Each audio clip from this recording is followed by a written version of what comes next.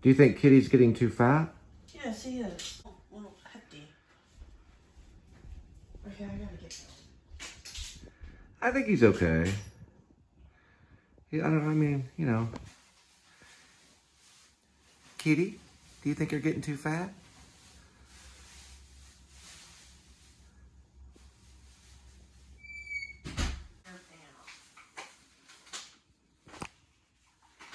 There's my water, there's my toothbrush, and that's the one behind the cold.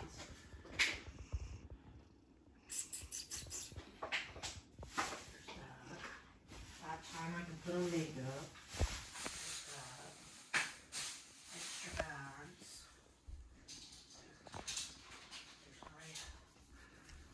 There's my situation. There's booze.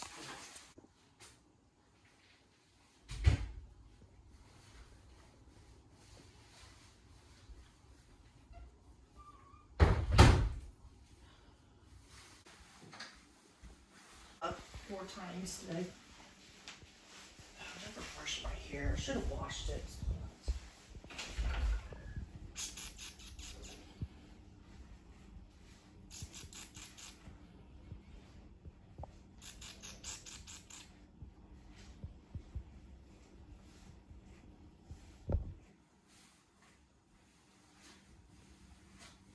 My restrooms are only 1 stall. So it means if I have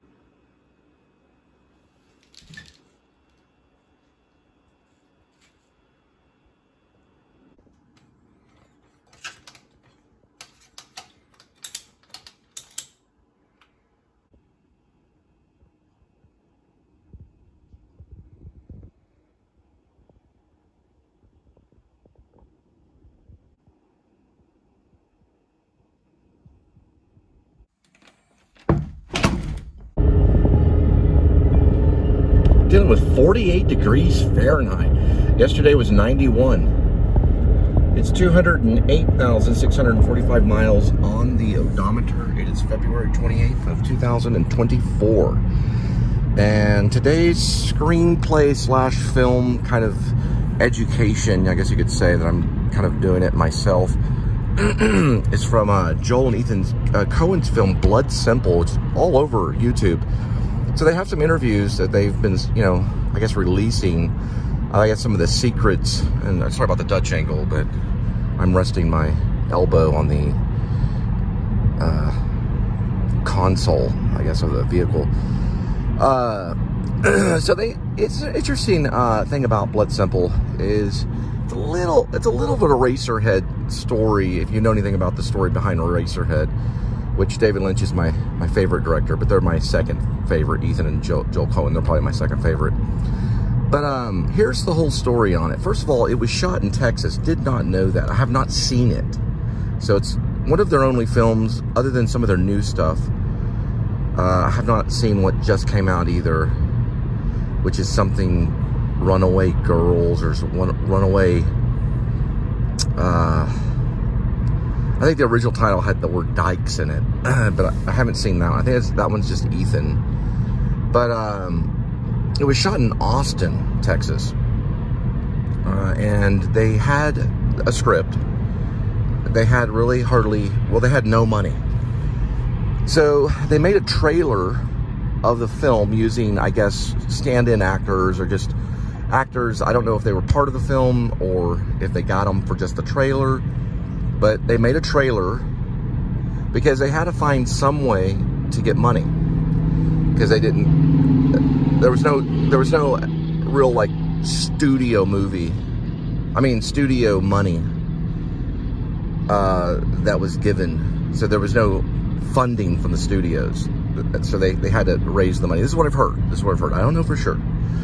But what happened was they made a trailer and they started to sell, well, they started to kind of schlep it around town, like going to different areas of the Northeast or whatever, like doctors, houses, neurologists, all these different type of people that had money that wanted to invest in it.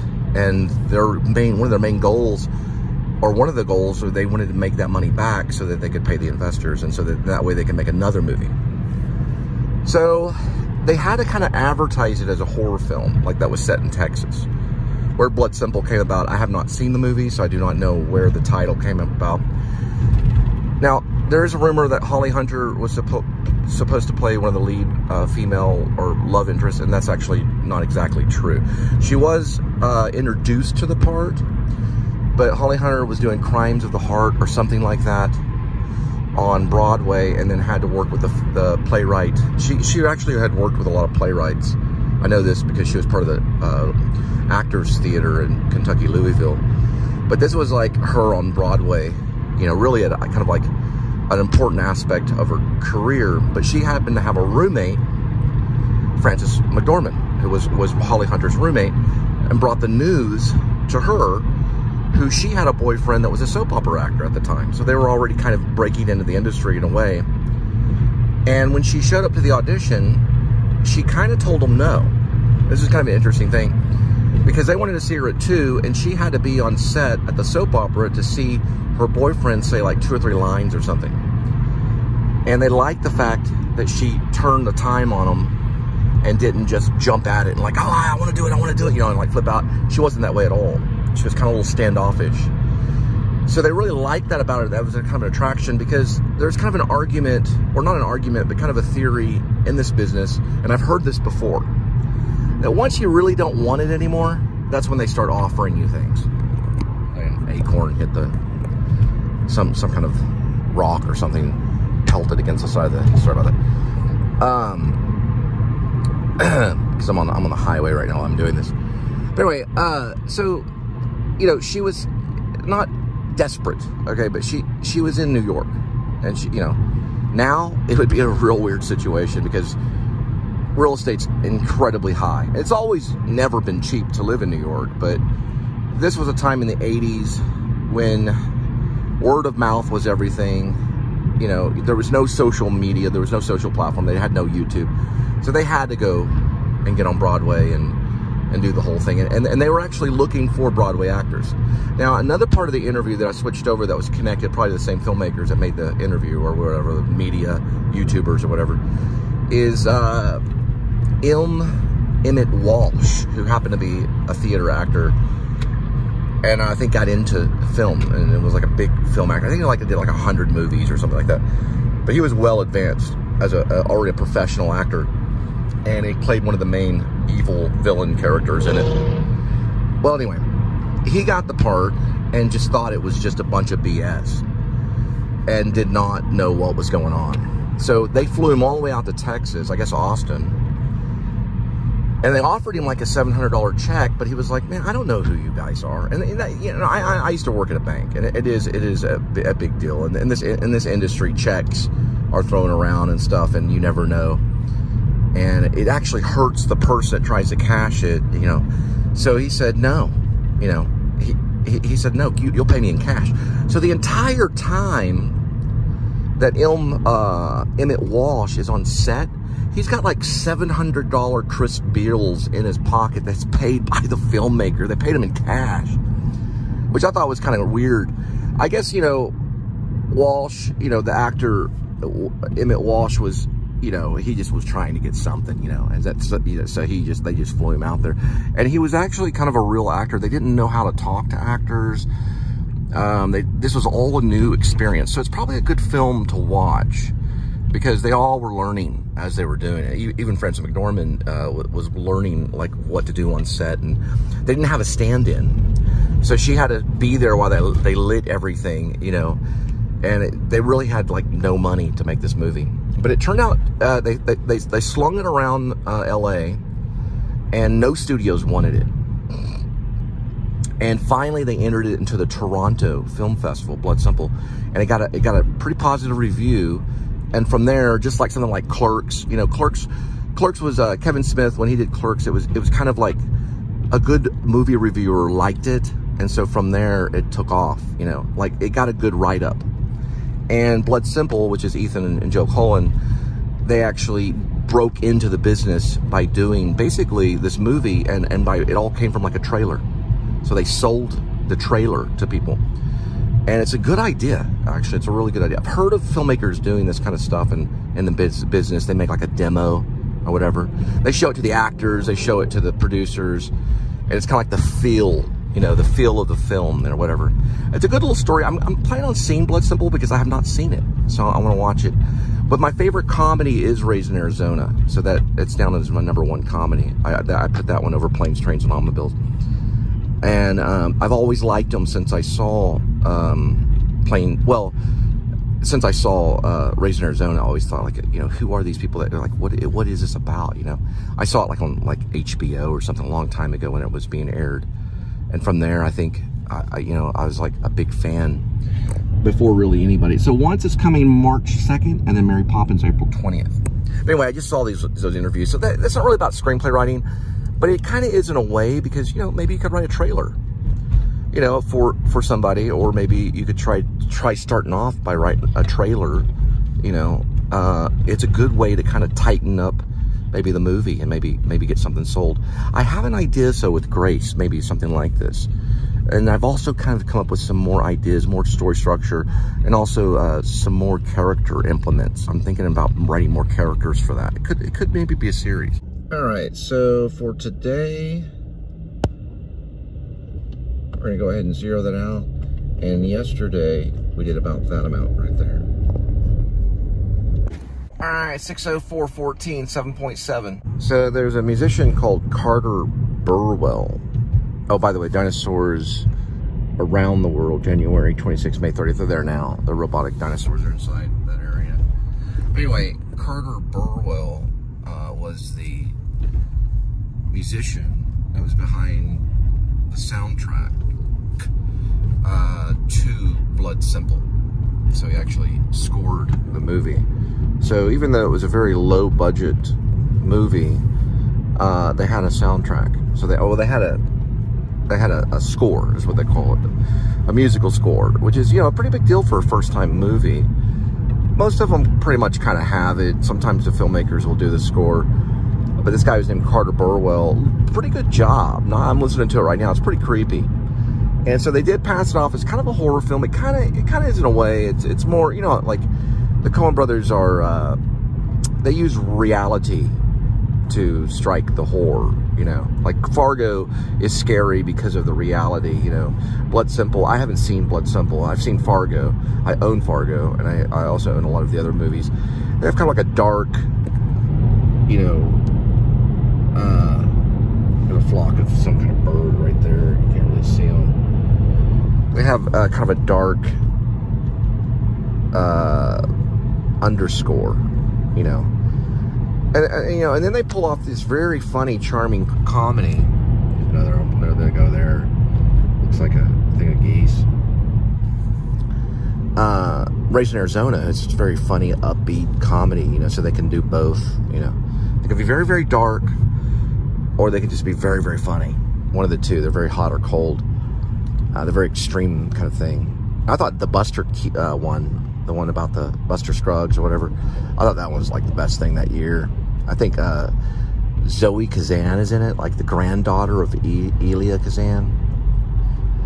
But yeah, you know, they're very, I would say, I can see how they've explored New York. You know, they use like real actors, you know, from like the stage actors and stuff like that, you know. And they've used, like, you know, very Hollywood actors like Nicolas Cage. You know, they use all different types, you know. But starting off, they, you know, have kind of a rough beginning. Is what even though they're kind of one of the lead filmmakers, they've started off at the bottom, you know, and then they worked their way up. They're one of those types. Just like David Lynch kind of did the same. Even though it took, David Lynch went from like nobody knowing who he was to Mel Brooks sending him out on assignment for, you know, in England for Elephant Man. So he went like way up there really quick. And they worked their way up, you know, so, and I think they've won a lot of awards. They've gotten a lot of actors the Oscar. And I personally, I kind of want to go back and maybe put No Country for Old Men on my top 10, maybe. It might make it. I don't have a lot of the filmmakers I talk about are not always on my top 10, as in greatest films, and I hope this one's right. This one's going a little bit further. But, like, I don't talk a whole lot about Ingmar Bergman, or I don't talk a whole... I do talk a little bit about Scorsese. He's made my top 10, and Spielberg made it with Jaws on number, I think it was number 11. It's really what it is top 11. I have a top 11, and then I have a bunch of spots for number 11. If it makes it into the 11th part of my top 11, and that means it's like, it really got my attention on a personal level. That's how... Most of my films that are on my... From 1 to 11 are films that I would like enjoy watching. Like, I'm really considering putting Alien, Ridley Scott. I enjoy watching those types of movies, and I can watch it over and over, and I enjoy watching it each time. Raising Arizona didn't make the top 11, but it did make my top comedy. So I have a comedy one that I'm making. So if I want to go somewhere for laughs, you know, I can do that, and Planes, Trains, and Automobiles and things like that. So I have a comedy section that I put it and building, you know, like Woody Allen's probably in there and things like that.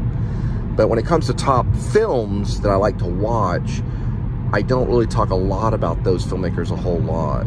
Like Coppola's on that. I talk about him a little bit. He's on it with The Conversation.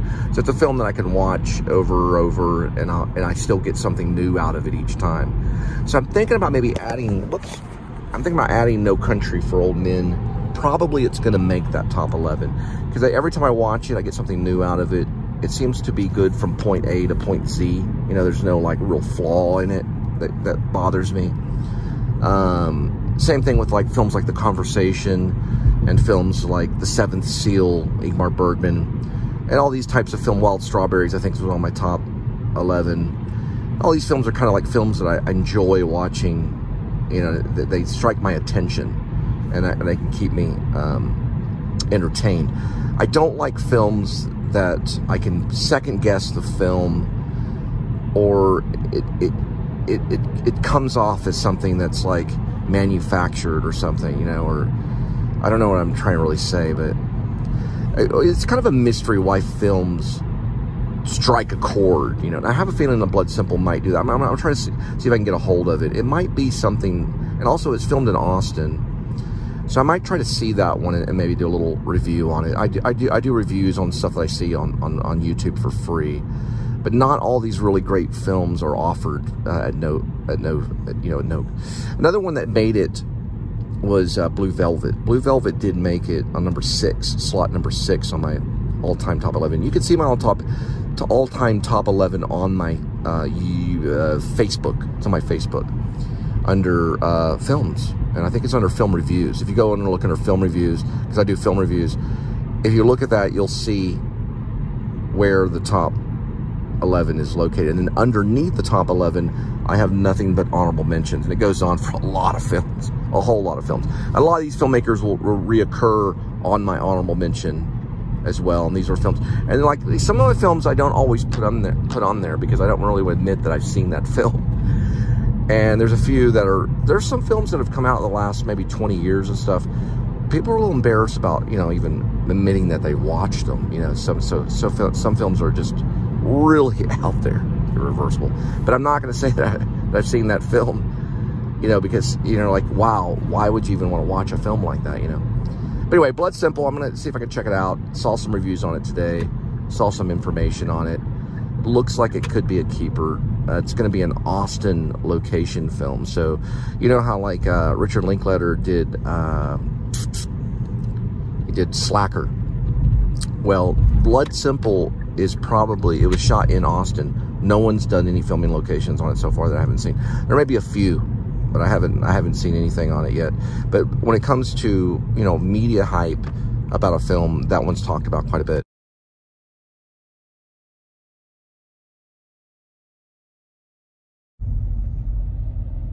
It's like a whole series of houses, one after the other, one after the other.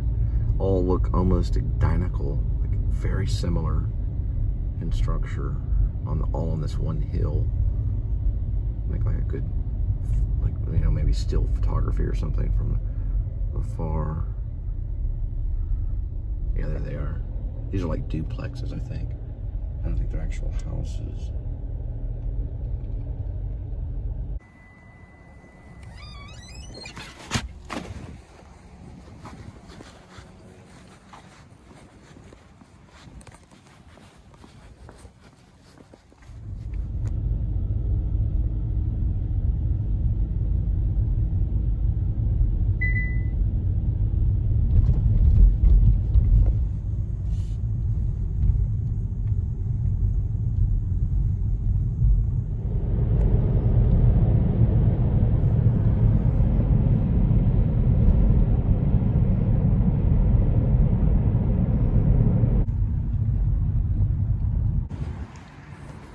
All right, this is a two-parter, 646, 7, 2.6 miles. All right, so I got the umbrella up there because we're dealing with the soft drink right here.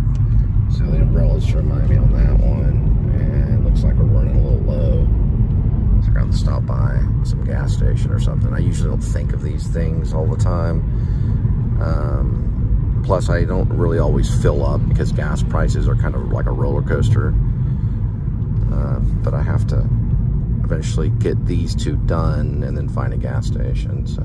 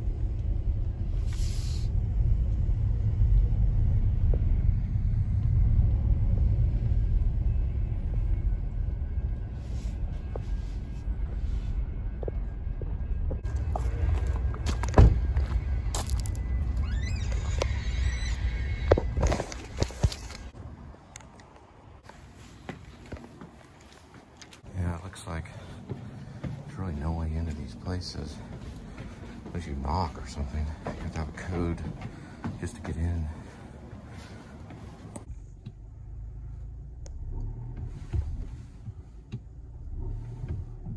Yeah, there's no way into those places unless they give you the code.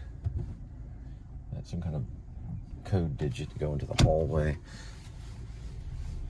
So you'd need a special code to get into there. Just to get inside of it. All right, next one is 7:14, 16 minutes, 7.3 miles.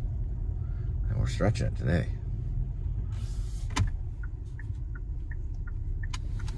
All right, now I'm gonna have to stop right after this drop.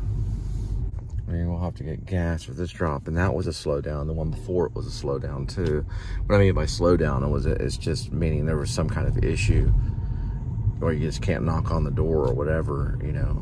I think the other one, if I'm not mistaken, it was also over 7 miles, and they were just very slow at getting to the door. You know, I almost had to call them. It was like something out of a recent Darren Aronofsky movie.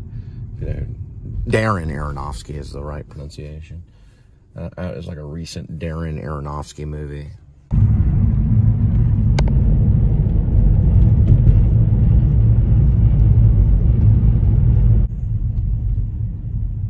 Well, when I was making that comment about David Lynch, I mean, every filmmaker out there knows they're not as good as David Lynch, you know. You know, you would say that, and they'd all agree, you know, they'd all shake their hands. I mean, it's a good film, but it's not David Lynch, you know. I mean, that's, you know, there's no comparison with his stuff, really. I mean, could you imagine, like, any of the filmmakers today, looking at the script of Eraserhead, they'd be like, what in the world, you know? And they'd be like, what was this, in heaven, everything is fine? Like, what is, you know, they would even, like, read more than 3 or 4 pages of it, you know, without putting it down and going, what the, you know. Of course, none of them are compared to, you know, to David Lynch. And when David Lynch was, looks like I got a motorcyclist right here, just kind of sitting there. When, you know, when he was making, well, before he was making Eraserhead, he offered Ronnie Rocket, you know, to a studio exec or something, or at least someone that was involved in the industry, because they were all pretty much studio execs at that point. At least some of them were at least part of the academic side of filmmaking, but they were like, absolutely not, you know. They told him no, you know. But, you know, he finally, you know, presented Eraserhead. It took him 5 years to do it, but of course, you know, nothing is in comparison to Lynch. They all know that. He invented, you know, Lynchian. All right, let's just put it this way about David Lynch. When Woody Allen was up for Best Screenplay right next to Blue Velvet, he was honored when he went to the awards to even be, you know, on the same list as David Lynch. He is, like, to them, something they can't even touch. So, you know, you see a movie and you're like, God, that was a really good movie. It's not David Lynch. That's what you say, you know. I mean, it's a good movie, don't get me wrong. But it's not Mulholland Drive or, you know, Wild at Heart or Eraserhead, you know, or any of them, you know. Inland Empire, I mean, you know, you're sitting through that and you're like, the whole entire time.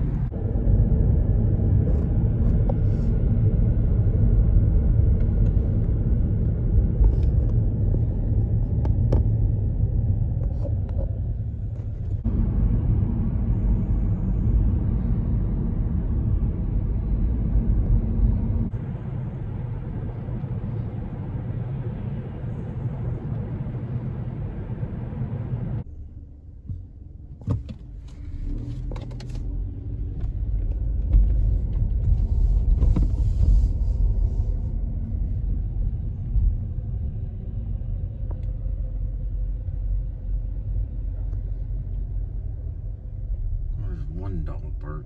There we go.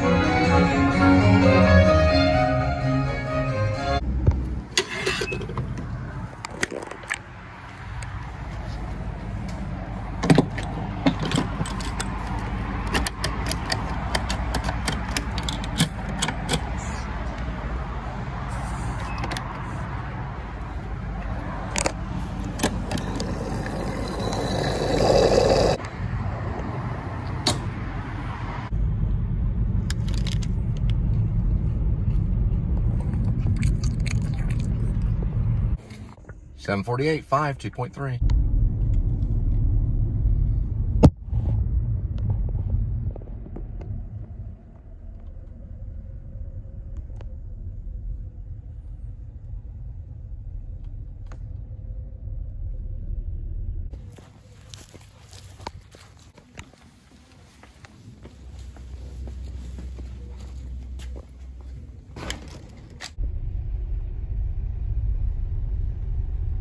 All right, 8:16, 10 minutes, 4.4.